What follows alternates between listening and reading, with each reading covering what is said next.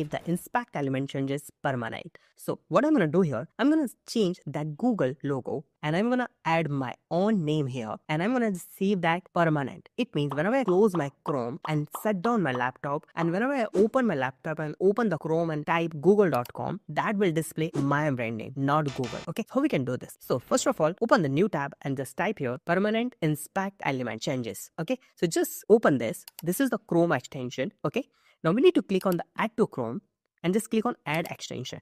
Just go to that extension icon and just pin that extension like this. Okay, now open the Google and just refresh that page.